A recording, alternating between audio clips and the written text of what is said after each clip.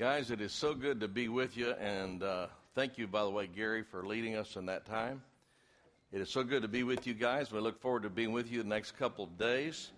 On your table, there's some handouts. Do not touch them. All right? Because I was going to talk on one thing and decided when I got here that I was going to talk on something else. And you can figure out with the Holy Spirit if it was for you or somebody else after we're finished tonight, okay?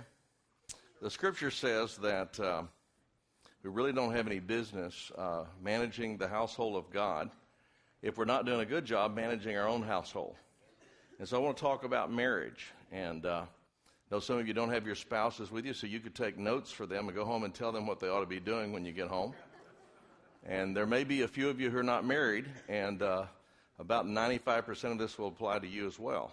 So I want to just jump in and talk about the keys to a healthy marriage. And I think one of the things that we all can agree on is that, first of all, that love is a key to a healthy relationship. And love, as we know from the scripture, is not a feeling. The world basically defines love as a feeling. People talk about falling in love as if you're walking down the street one day and you're not paying attention and you fall in love. And then once you fall in love, this big hole in the ground, and you can't get out of it, you have to marry this person. The problem with that kind of understanding of love as being a feeling is if you can fall in love, you can also fall out of love.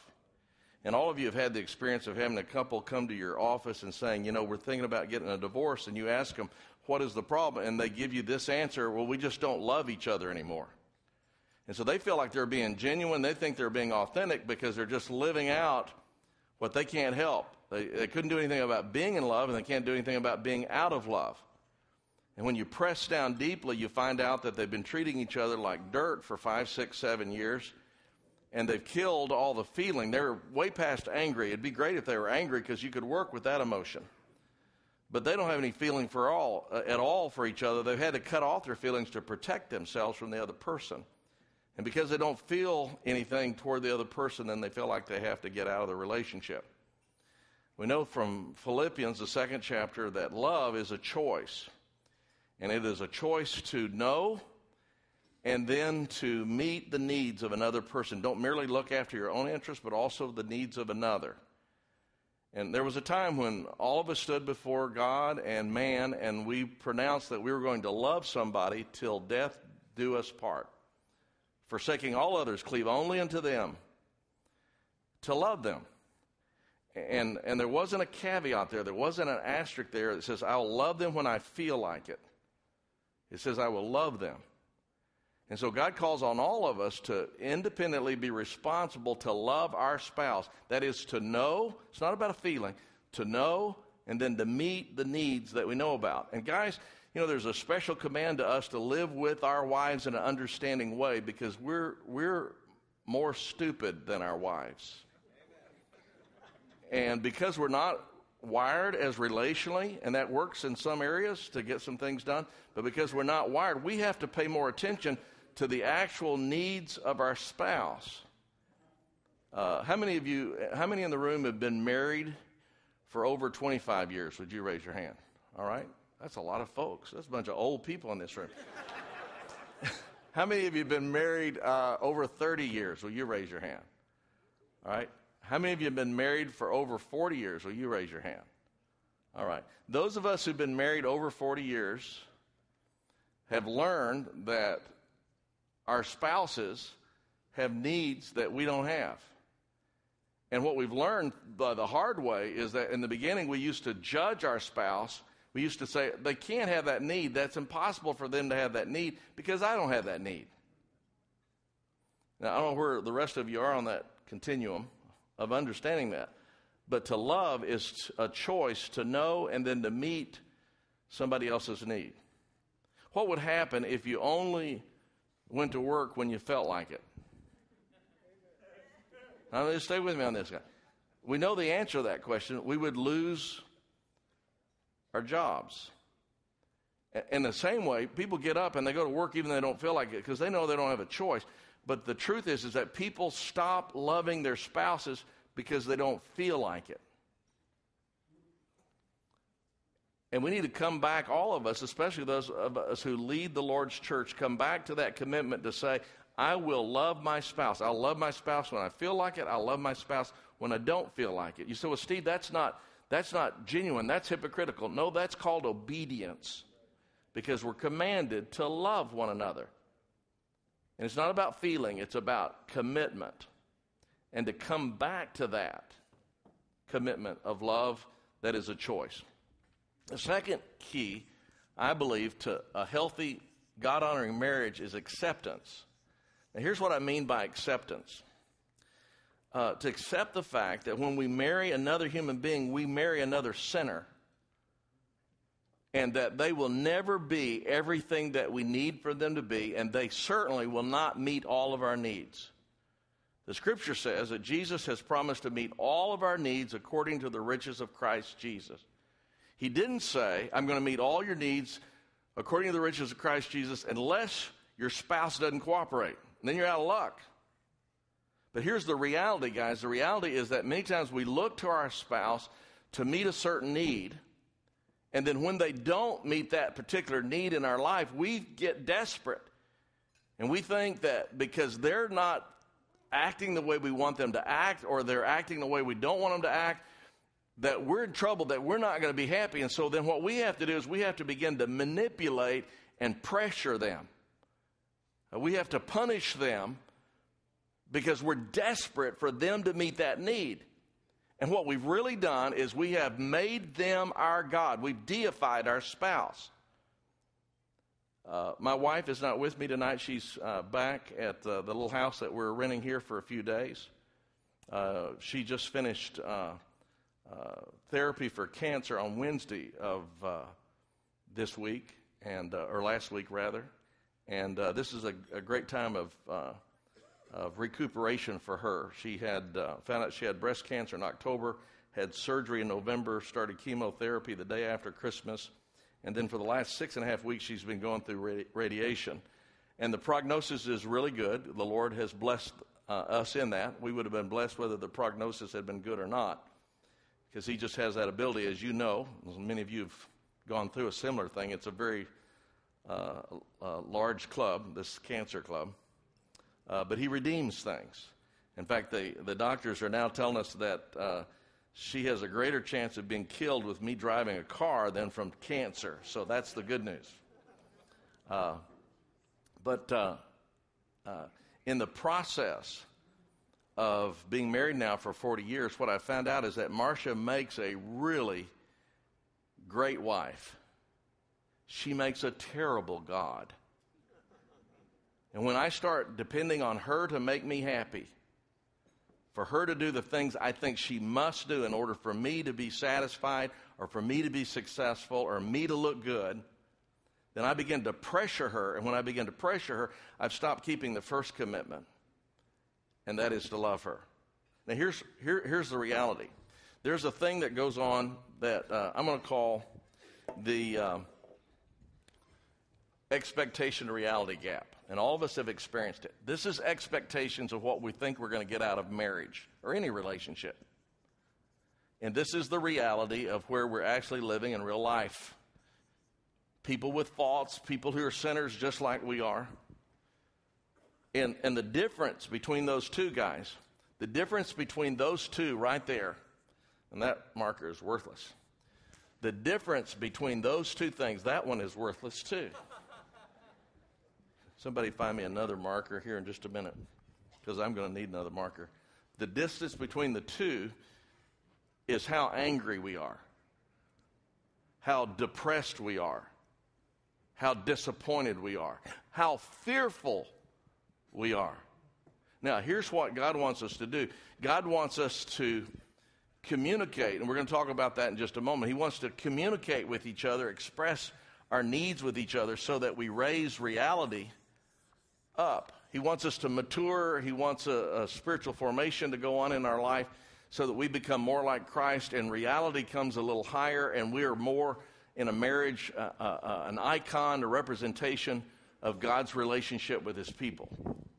But we also, I believe, a part of this, and this is the acceptance thing, is that we need to lower our expectations and stop trusting in our spouse to be our God or to meet all of our needs. Now, what that allows us to do is to have a gap that's right here.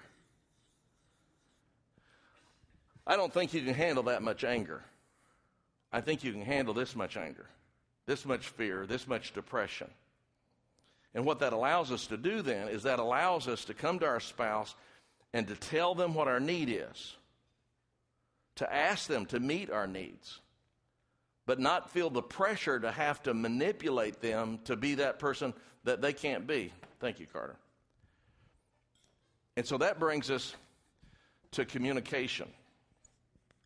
Oh, man, that's a great marker.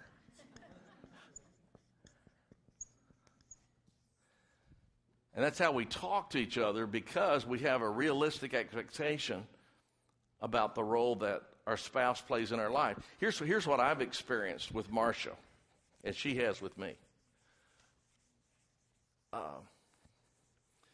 I come to Marcia sometimes and I tell her about a perceived need that I have, at least from my perspective, and one that I think that God wants to give her the privilege to meet in my life. And here's the reality. This has been my experience. The reality is about half of the things that I ask Marcia to do or not do, about half of them, she should say no to. Because I'm being unrealistic. I'm asking for things that are not fair to her, or it's not right for her to do. She would actually hurt me if she said yes to those things, because she'd be enabling my selfishness, okay? About half of the things. I'm just figuring this. I don't have a Bible verse for this, by the way. About half of the things that I come to ask Marcia, when we get to heaven one day, she'll find out that she should have said yes to. Okay? In reality, she says yes to only about half of those. Okay, now we're talking about expectations now. And the reason that she only says yes to half of the things that she should say yes to is because she's a sinner too. And you could reverse this, and the same thing is true with the way I respond to her request. Is everybody following me right now? So that means that 3 out of 4 times that I come to request with Marcia that makes sense in my mind, it seems reasonable to me, she should say no 2 of the times. She should say yes 2 of the times. She only says yes 1 of the times. So only 1 out of 4 times am I going to be happy. I used to fly into the airport and they would lose my luggage and I would get really upset until I started figuring out the odds. And what I realized is that every 10th time I fly anywhere in the United States, on average, they're going to lose my luggage. And so now that I've accepted that, I don't get angry anymore. I land, my luggage doesn't come out, and say, oh, it's this time. Boy, I'm glad to get that over with. You hear what I'm saying about acceptance, guys? We live in a fallen world, don't we? We're married to another sinful human being who needs grace. And by the way, we do too.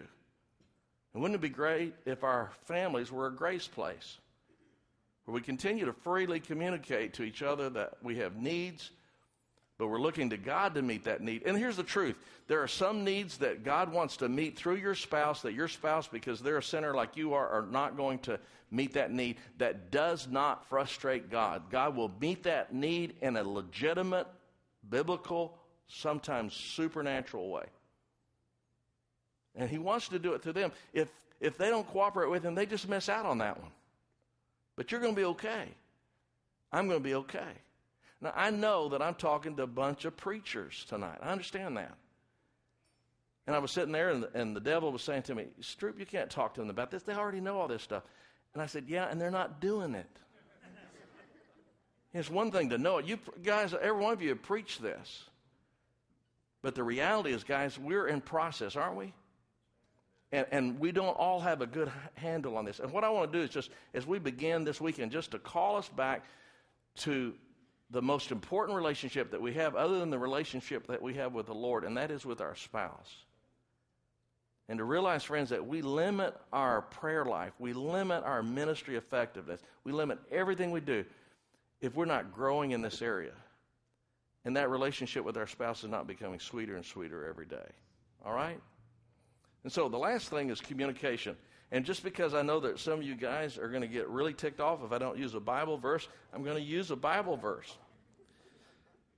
In Ephesians, the 4th chapter, there's a wonderful, wonderful text there that talks about communication. In verse 25 of Ephesians 4, it says this, "Therefore each of you must put off falsehood and speak truthfully to his neighbors, for we're members of one another." Guys, the context of this obviously is talking about the church, but if in the church we are members of one another, how much more are you as husband and wife members of one another? Married, one flesh, brothers and sisters in Christ, a part of coming closer to Christ, coming closer to one another. Verse 26 says, "In your anger do not sin, do not let the sun go down in your anger, or while you're still angry, and do not give the devil a foothold." I'm going to skip down to verse 29 that says, "Do not let any unwholesome talk come out of your mouths, but only what is helpful for the building up of the other, according to their needs, that it may benefit those who listen. And do not grieve the Holy Spirit of God, with whom you are sealed for the day of redemption. Get rid of all bitterness and rage and anger and brawling and slander, along with every form of malice." And listen to what he says there in verse 32. "And be kind and compassionate to one another, forgiving each other, just as in Christ God forgave you." Now, what does he say there about how we're to communicate with each other? He says there's 4 things that mark the biblical communication between anybody that has a conflict. One is that it is clear. And I apologize in advance, these all start with the same letter. I can't help myself. The second is that it is calm. He says in Ephesians 4:25, he says, "Speak truth with one another, for we're members of one another." He says in Ephesians 4, verse 15, "Speak the truth in love." So he says, speak the truth, but he says, speak it in love. Now, guys, we need to hear both of those commands, but we also need to understand that some of us need to hear one of those commands more than another command. You see, for those of us who have a tendency to be pouters, he says, be clear, speak the truth. And those of us who tend to be shouters, he says, do it with calmness and love. Now, I want to just take a poll here and make sure you guys are with me tonight. When you're not communicating in a biblical fashion, how many of you have a tendency, well, let me describe a pouter. A pouter, when a pouter gets angry, when a pouter gets hurt, countenance just change a little bit. And you say to a pouter, honey, is there anything wrong? And they say, no, nothing's wrong. They start slamming around, communicating by Morse code in the kitchen, all right? And what they're really saying is, of course there's something wrong. I'm making it very clear that something's wrong, but I'm not about to tell you that something's wrong because you might apologize, and I'm not finished punishing you yet with my silence. Okay? These are very self-righteous people, by the way, too. Okay? How many of you, when you're not communicating biblically, have a tendency to be a pouter? Would you raise your hand? Just raise it up. Okay, great. All right, let's talk about the other side. The other side's a shouter. You never have to wonder what a shouter is mad about. They will tell you. And let me just go ahead and say this. A shouter doesn't always raise their volume. Sometimes they just increase their intensity. And they can whisper to you and tell you in outline form how stupid you are so you'll never disagree with them again. How many of you are basically shouters? All right, would you raise your hands? All right, how many of you are switch hitters? You go either way. Would you raise your hand? No, keep your hands up because these are very talented people. I want you to see these folks. Okay. He says to the pouter, you've got to speak the truth. Here's what the Bible says. The Bible says, if there is that gap between your expectation and your reality, and it bothering you at any level at all, you have got to talk about it. You have a command from God to talk about it. Now, some of you don't want to do that because you're married to a very verbal person.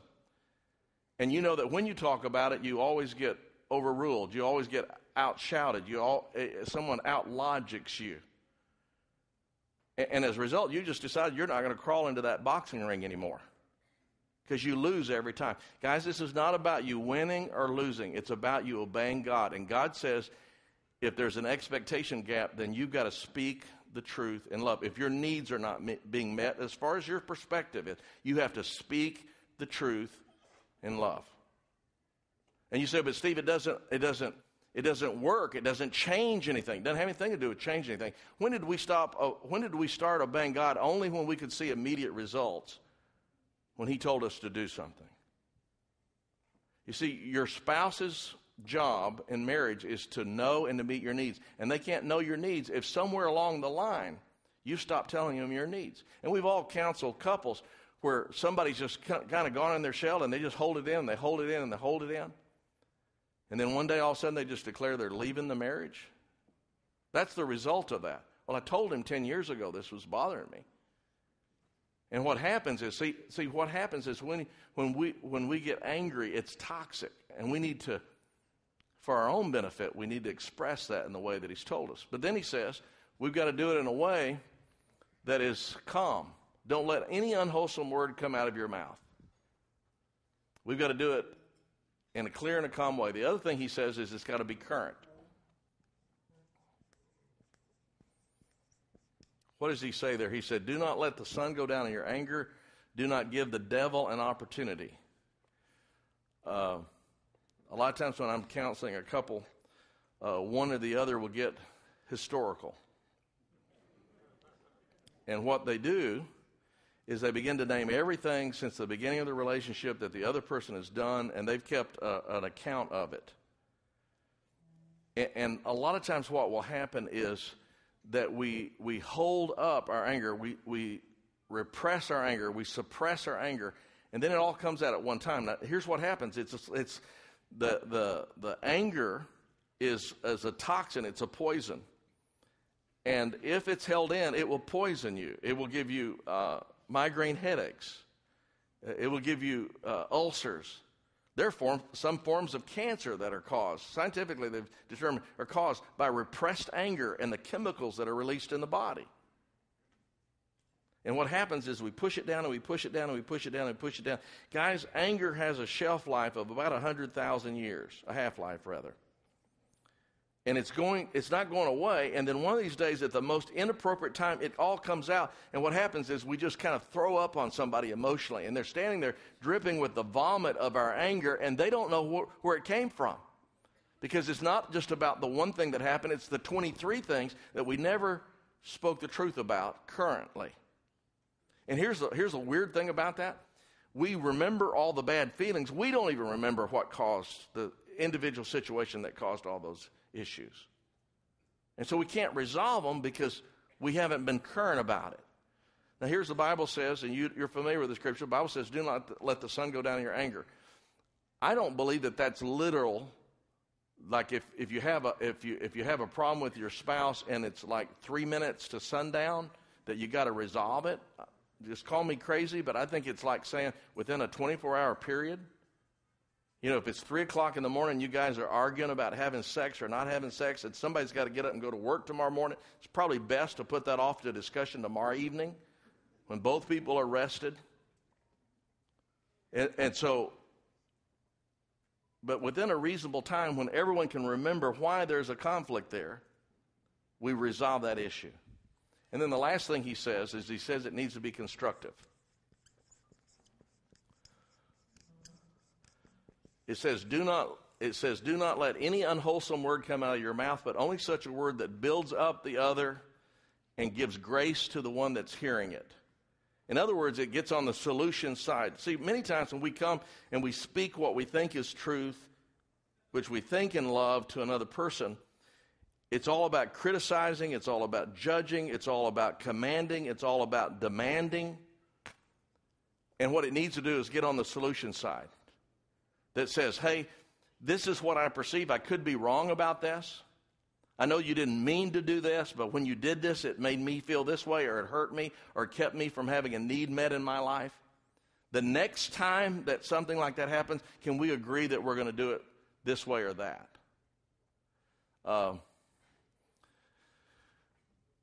When you put your conversation through that sieve, through that matrix, that it's got to be on the solution side, that it's got to solve the problem. It's got to add to knowledge. It's got to add to love.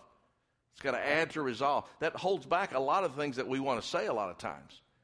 It means that we don't pronounce what the answer is to the other person or command them. It means we don't quote Scripture at them. It means we declare truth as we see it in terms of our need, and we invite the other person to meet that need, all the time knowing that God's going to meet the need if they don't, so they're invited. But that our love does not depend upon them responding to what we've said. Clear, calm, current, and constructive. Now, which one do you have trouble with? See, all of us have trouble with one of those, or maybe several of those. And I think part of being self-aware and being honest and allowing God to work in our life is to pray the prayer that David prayed when he said, "Search me, O God, and know my heart.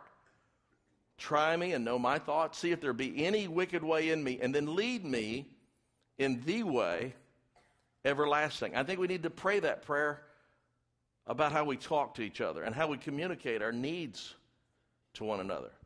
Now, very quickly, just to give a practical word here about resolving what seems to be sometimes mutually exclusive needs. Now, you need to know my bias. Here's my bias. I believe that God, in His sovereign will, has put you with exactly the person you need to be married to. And I believe that God even knows the weaknesses, the flaws, the sin of your spouse, and knew that you needed someone with those weaknesses, flaws, and sin in your life. Now, sin is never God's will, but He knew, because of His foreknowledge, He knows all of that. And He knew that that's exactly what you needed to have to wrestle with, and exactly what you needed to forgive, and exactly what you needed to give grace to.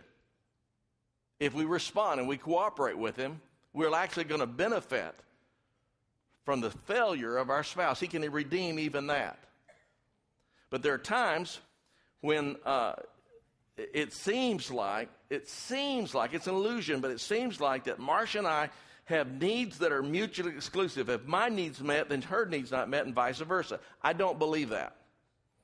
I believe that God gave me exactly the person that He needed. He knew that I needed, and He knew what I needed to give up in my own selfishness to meet her needs. And there is never a conflict between Marcia and I that there is not a resolution for. Now, sometimes that takes us years to find that resolution.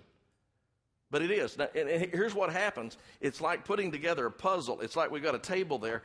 Have you ever played with a jigsaw puzzle and you had somebody in your family who took one of the pieces and hid it in their pocket so they could put the last piece in? Very, very frustrating, because you know that steeple goes there and you can't find that steeple anywhere. They got it in their pocket. Well, here's what happens a lot of times when you're having a conflict with your spouse or anybody else. What happens is they're trying to put their pieces on the table, and you're trying to put your pieces on the table. Here's the problem is that we keep trying to knock their pieces off the table and shove our pieces over to them. Guys, you can't put it all together unless everybody's pieces are on the table. You following me? And that means when you're having a conflict, and I know you do this all the time, you're having a conflict and the other person shares their need or they share their perspective. Don't you always, when they stop talking, don't you always say this? Is there anything else that you need to tell me? Is there anything else that you'd like to share? Is there anything that you're holding back? Because I want to hear it. Don't you say that? Or are you like me, and while they're talking, you're trying to think about what you're going to say when they stop talking?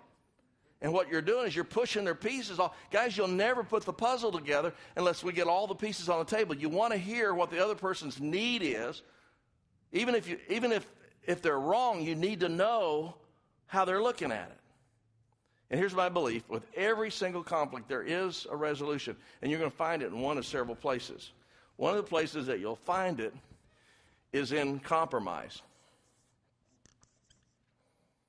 Compromise. C-O-M-P-R. I've been flying today. Compromise. That's where one person is over here, person A, person B is over here, and somewhere between their two positions. By the way, the word compromise has taken on a negative connotation for those of us who believe in the Word of God. We're not talking about compromising in the negative sense. We're talking about compromise in the positive sense. But what happens there is somewhere between A's position and B's position, there is a compromise, and you come up with a creative third alternative. A creative third alternative. Now, you'll notice I purposely didn't draw it exactly half and half. Because if this person has a need that on a scale from 1 to 10 is only a 2, and this person on a scale from 1 to 10 has a need that's an 8, the compromise is going to be closer to person B than it's going to be to person A. You see, in business, if you want to compromise and you want to get more, what you do is you overstate your position so that when somebody compromises, it hits about where you want it anyway. Well, that works in business. It doesn't work in love.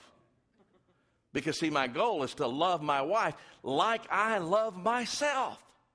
And the only way I can do that is to really listen to the depth of her need. Guys, when I'm sitting on the couch and I get thirsty, I know it right away. When my wife gets thirsty, I don't know it that quickly. I have to pay attention to her. I have to find out. I have to get up sometimes and say, "Hon, do you want anything while I'm up?" That's the only way I know that she's thirsty. You have to work hard at finding out who has the greatest need. And the only compromise that will hold, that will last, is the one that meets each person's reasonable needs. And I believe there's always a compromise, when compromise is called for, that lands just right, that causes me to give enough of my selfishness away and for her to give enough of her selfishness away, that both of us are being transformed into the image of Christ and needs are being met, and we get to love each other. What did David say about giving an offering that didn't cost anything to God? He said, "I'm not going to do that." See, the wonderful thing about you being married to somebody who's so different than you are is you get to love them a lot, because you have to compromise. You have to go places you'd rather not go, and you don't get to go to some of the places that you would like to go. That's a privilege. It really is. And here's a little trick on compromise. You always want to make a compromise temporary. You want to say, let's try this for about 3 months. And if it works, we'll keep doing it. But if it doesn't work, let's go back and change it, because you don't want to ever trap somebody in a compromise. No, you told me you'd do that. So next 80 years, come hell or high water, you're going to do it the way we... No. You know, that works with contracts, guys. It doesn't work with love. The second possibility is capitulation. And capitulation is where either A gives over completely to B, or B gives completely over to A. Let's just say that Marcia and I are living in Dallas, and I get a job offer down in San Antonio to go pastor a church down there. And Marcia comes to me and she says, "Well, Steve, you know, we've just been married a few months, and you know, you're going to go down there, you're going to have a brand new church and everything else, and I'm going to be all by myself and none of my friends, moving away from my family. I'm not sure I can do that." Well, I can't compromise. I can't say, "Well, let's live in Austin," okay? You know, we either go to San Antonio or we don't, okay? And I could say, you know what, there are going to be other opportunities, and I think God's speaking through your needs, and so we just won't do that. Or Marshall will say, you know what, it's going to be really rough on me. I'm moving away from family. I'm moving away from my friends. But if you really believe that God is in this, you know, emotionally I think I can handle it. I'm going to need some extra attention. I'm probably going to need a couple plane tickets back to Dallas, but we can do this. Now, what has happened, one of us or the other one has capitulated. It's what I would call a love gift. In fact, that's the best description I know of. It's a love gift. Now, let's think about that metaphor of a gift. If I buy a gift, what I want to make sure is I have enough money in my account that my check doesn't bounce. And here's what I find in a lot of marriages, that people are acquiescing. They're giving in. They're letting the other person have their way, and they don't have the emotional payola to cover the so-called gift that they gave, and so they're bitter about it.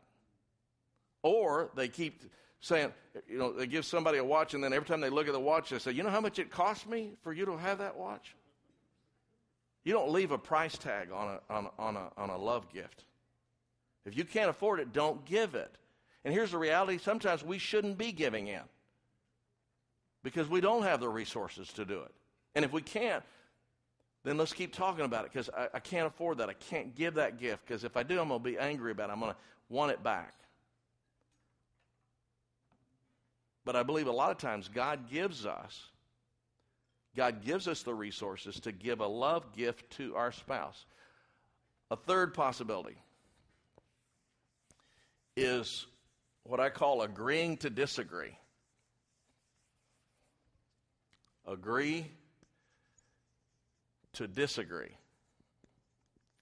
And that's where A does what they want to do, and B does what they want to do. But they both agree. The key word there is agree to disagree. There are certain things, guys, have you found out that you just don't have to argue about? You're sitting there watching some news account or some television program, and you have a different opinion than your spouse. And haven't you ever gotten into one of those things where you argue about it and it doesn't matter? I mean, that's about the lowest of stupid that you could get to. It's what I call the toaster test. You know why banks give away toasters when you open up a checking account?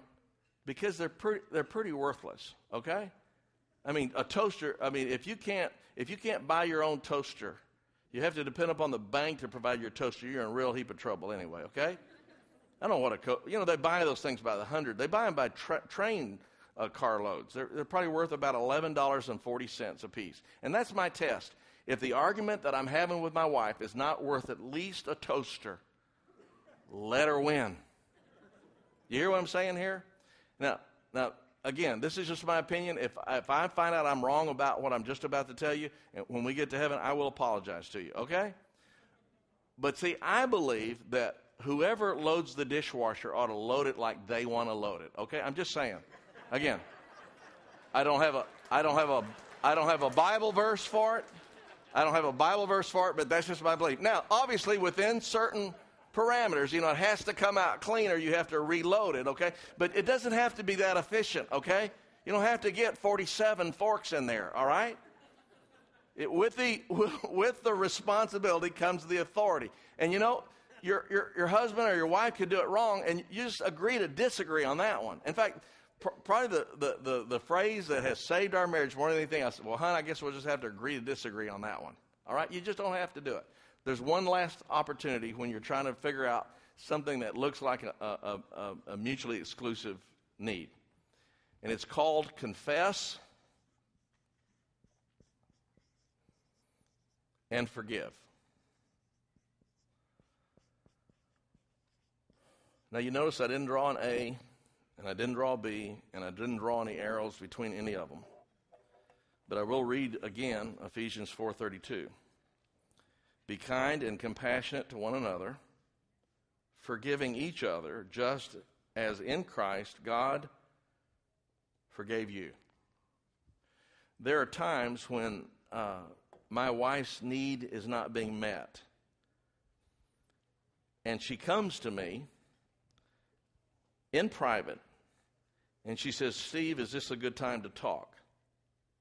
Which means I'm in trouble. But I say yes, because I know I'm going to deal with it eventually.